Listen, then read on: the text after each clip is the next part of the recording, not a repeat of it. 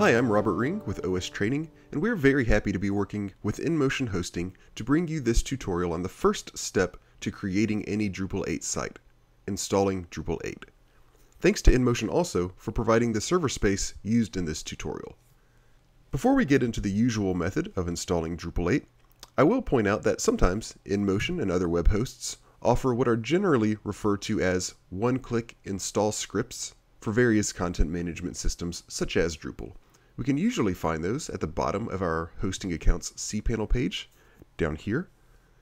You'll see that we don't actually have one for Drupal 8 right now. Currently Drupal 8 is very new, so web hosts aren't going to have that yet. But do keep in mind that in the future, if you happen to feel intimidated by the first few steps of installing a content management system, you can use this alternative. This will get you most of the way through the process that we're going to cover. For those times when you're not using a one-click install, you'll be using the usual, more standard method that we're covering here. That starts with downloading Drupal. To do that, you're going to go to drupal.org, click Download and Extend, and do keep in mind, Drupal, just like any other open source content management system, is free to download, so you don't have to worry about that. When you get to Download and Extend, you'll see a big green box right here that says Download Drupal.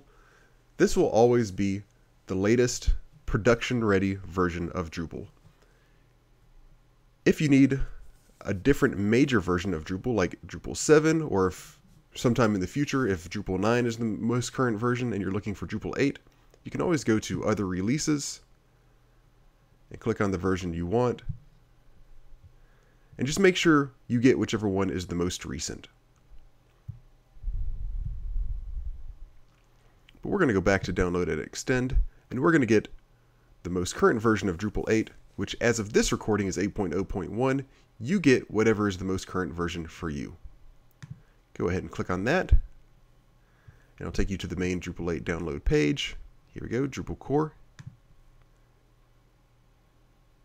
And you can get whichever version works best with your operating system, either tar.gz or zip.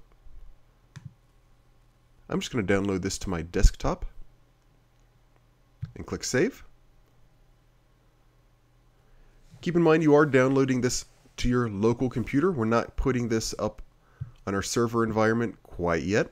And once you've downloaded that, you've taken the first step of your Drupal installation.